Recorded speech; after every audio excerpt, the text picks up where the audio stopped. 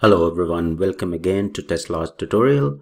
In this tutorial, I'm going to explain how you can import test cases from the Excel sheet or spreadsheet into TestLodge.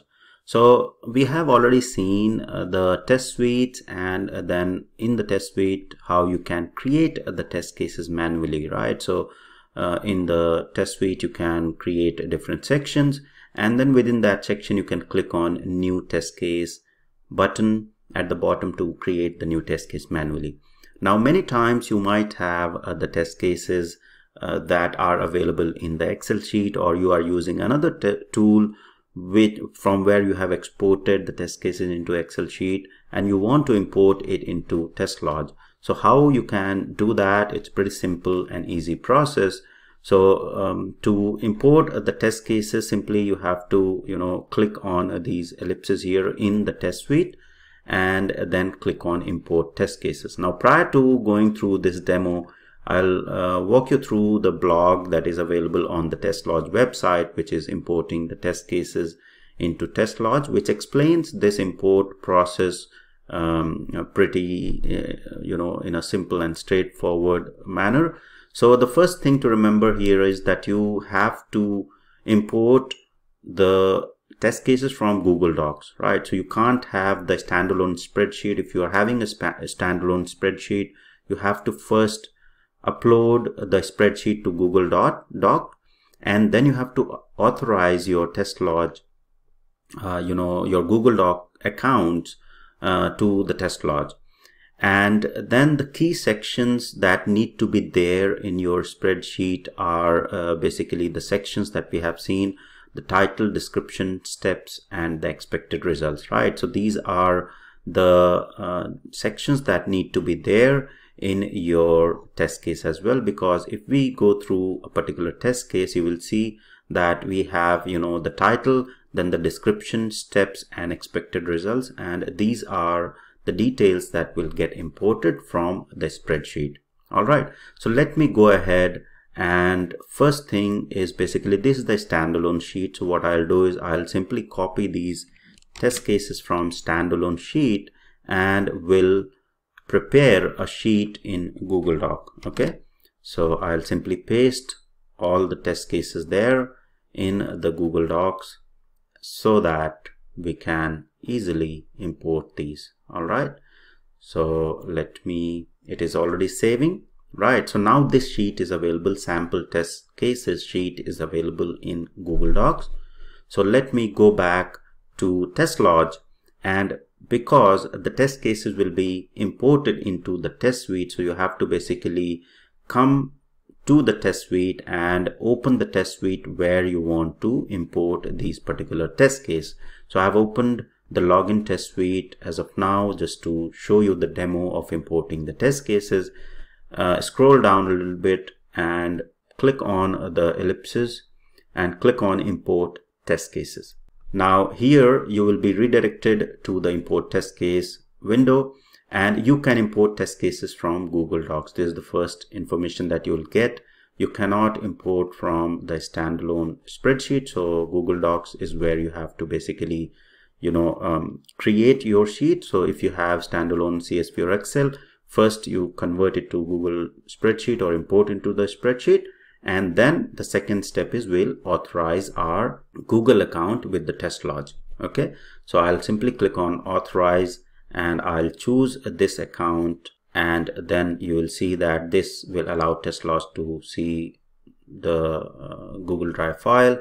Just allow the access, read the details, allow the access, and now you can see as soon as I have allowed the access to my Google spreadsheet, I am into the next section, and there is a sample test cases sheet that is already available because I have already authorized TestLodge with my Google Docs account, and there is a sample test cases sheet that I created which has all these details, right?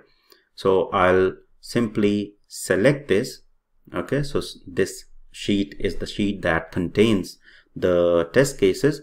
The third step is basically, if you want to ignore the first row, so which is what we want to do, because first row is basically the title description. So I don't want to import this first row, because each row in this particular sheet is considered as a test case in TestLodge. Okay, so this row is the test case, so the title of the test case will be this title, then the description, then these steps, and the expected result. Okay, so there are basically 4 test cases in this particular sheet. So each row is a test case, and I don't want to import this first row. So what I'll do is I'll simply ignore the first row. I'll select it as yes. Okay, and then you have to map which column maps to which field in your particular test case, right? So column A, we have to see, yes, it is the title, B is the description, C is the test steps, and D is the expected result, right? So C is test step and D is the expected result. So it automatically maps this in similar way, but you have to say, for example, you have your test steps in the in column B, then you have to basically make sure that the columns are being mapped correctly in this particular step, because the data will be imported accordingly, right?